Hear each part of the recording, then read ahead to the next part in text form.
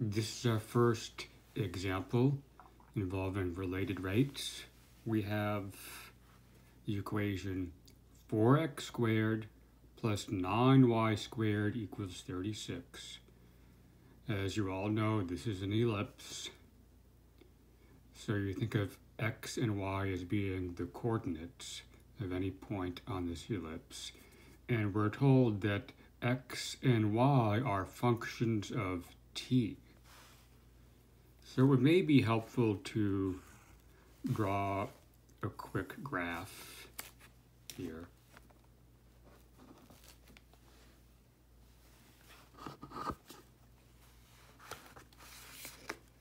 So 4x squared plus 9y squared equals 36. The graph doesn't need to be perfect. We could just use the x and y intercepts. So the y-intercepts are plus or minus 2. The x-intercepts are plus or minus 3. So we'll just draw a quick sketch. Again, it doesn't have to be perfect. It's going to help us visualize what's going on.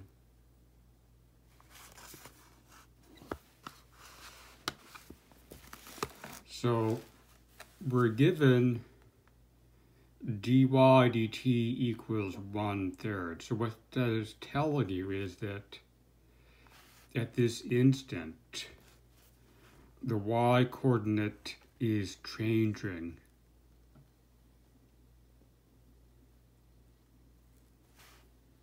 By 1/3, and I didn't give you any units, so maybe it is, 1/3 unit per second. And notice this notation, it's convenient to use a dot. So y dot means dy dt.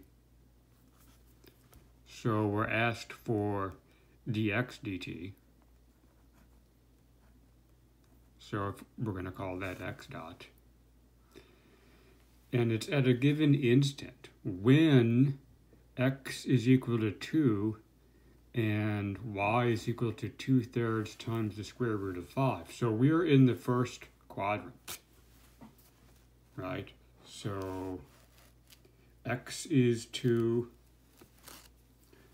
and y is 2/3 times the square root of 5. So what you can do is, if x is equal to 2, plug in x is equal to 2, solve this equation for y. There'll be two values. We want the positive value because we're in the first quadrant, okay? That's where the 2/3 times the square root of 5 comes from.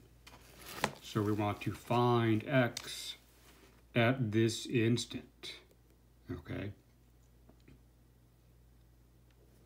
So what we will do is we will differentiate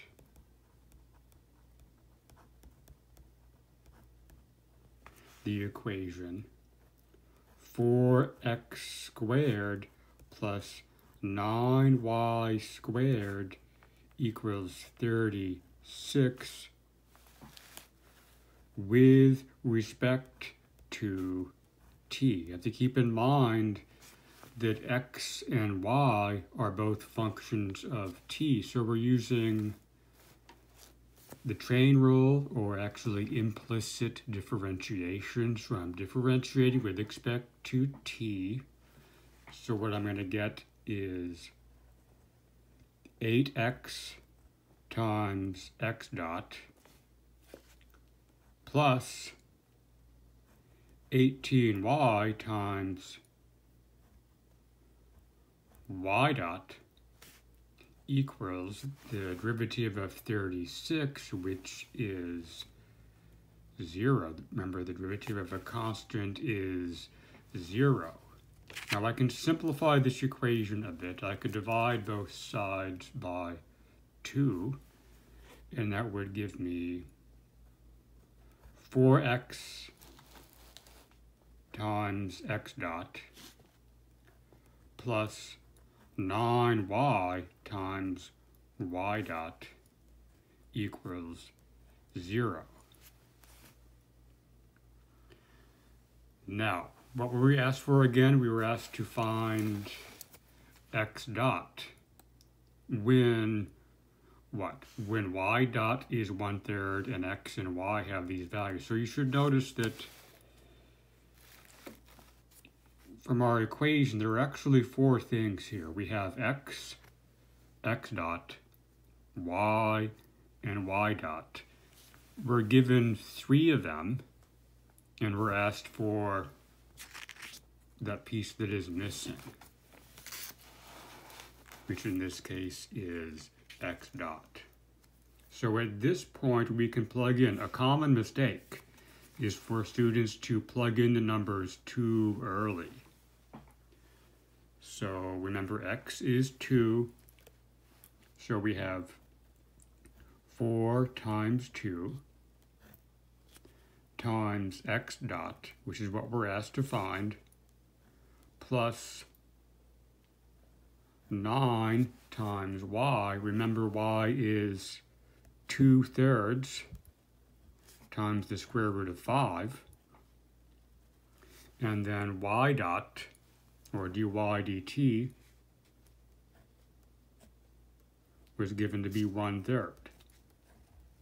So here's where we are right now. We have 4 times 2 times x dot, so we have is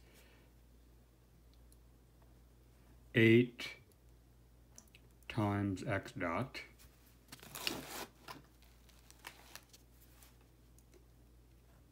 plus, well, let's see here, we have 9 times 2/3 times the square root of 5 times 1/3. So look what's happening here. I have in the denominator 3 times 3, which is 9, which is going to cancel with that 9. So I'm skipping a little bit of algebra here.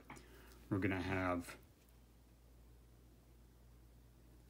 2 times the square root of 5.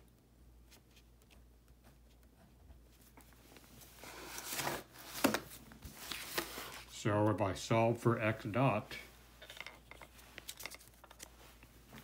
what am I going to have? I'm going to have x dot equals, well, I'm going to subtract 2 times the square root of 5 from both sides, and then I'm going to divide both sides by 8. So what we're going to get is this, x dot, or dx dt, is going to be negative square root of 5 over 4. Now, why did we get a negative value? Let's go back to our picture. Remember our point? In the first quadrant? So from that point, if we move in the direction where y is increasing, x must be decreasing. Do you agree? So what we get is x dot equals negative square root of 5 over 4.